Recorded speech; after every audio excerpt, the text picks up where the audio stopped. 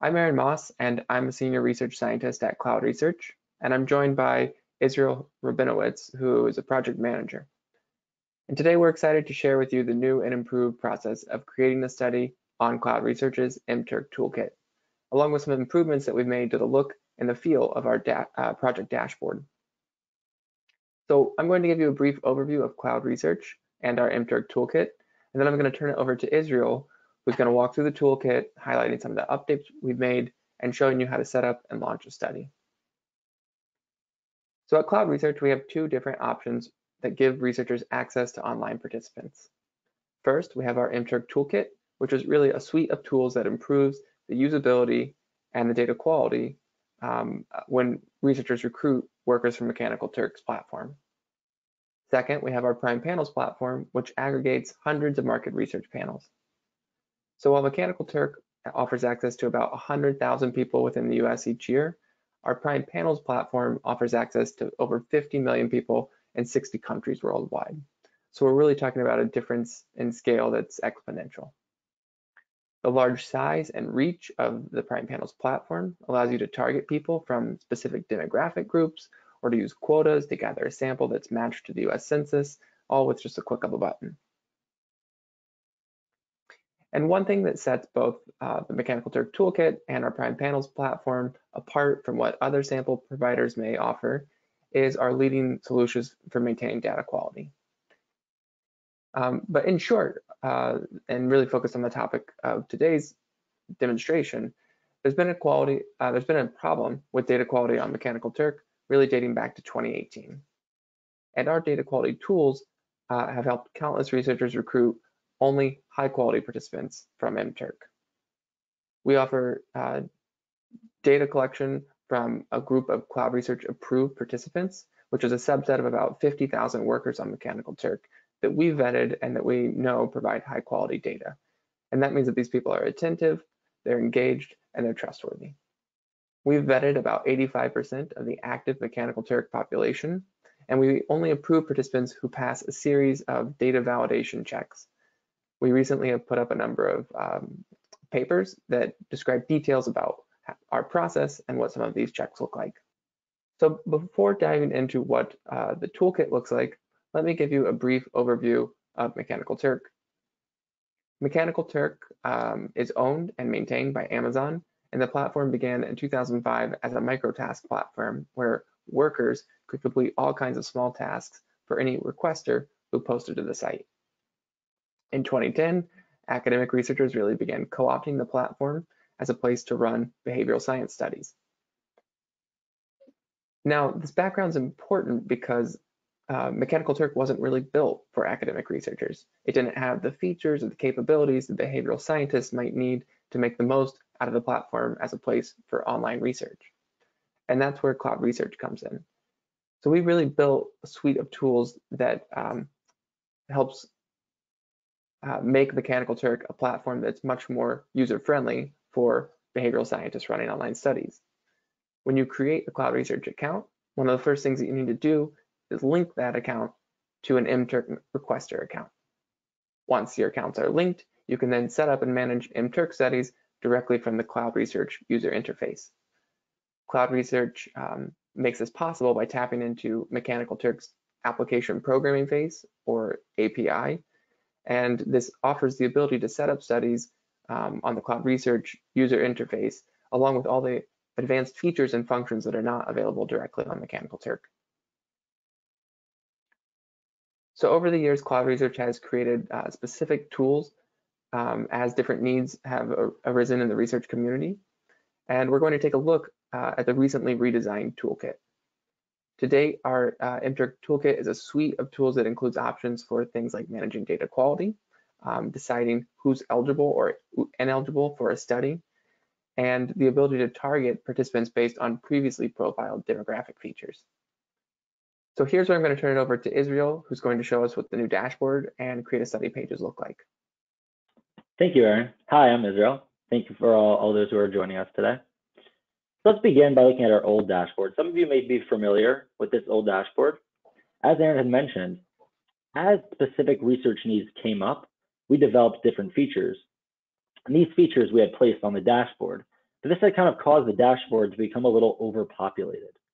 So we redesigned this dashboard to highlight some important information and allow users to maintain, launch, and run their studies in a more easy way. Let's take a look at our new dashboard. This is our current new dashboard. As you can see, we've highlighted some of the main features of the study, such as your title, which data quality features you're using, the demographic targeting, and cost, as well as participant completion and status of your study. To highlight the cost for a minute, as you can tell, the Amazon cost is going to take up a bulk of your study cost.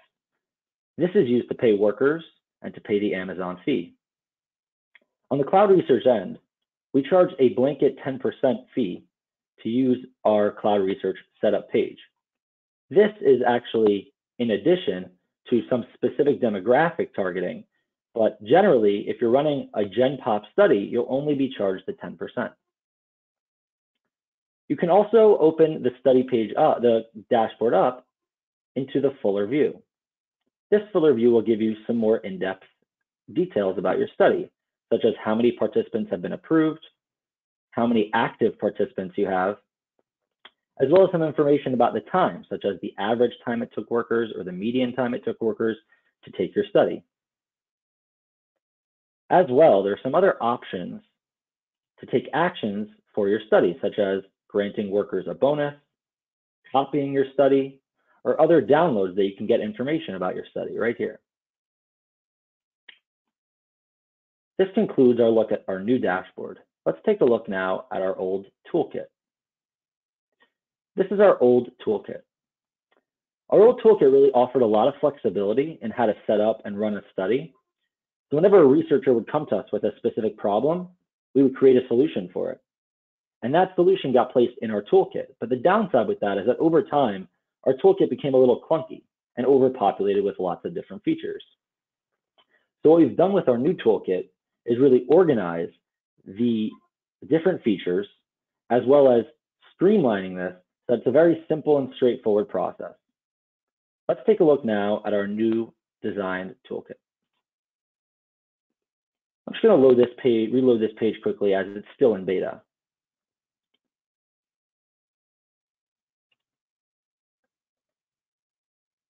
All right.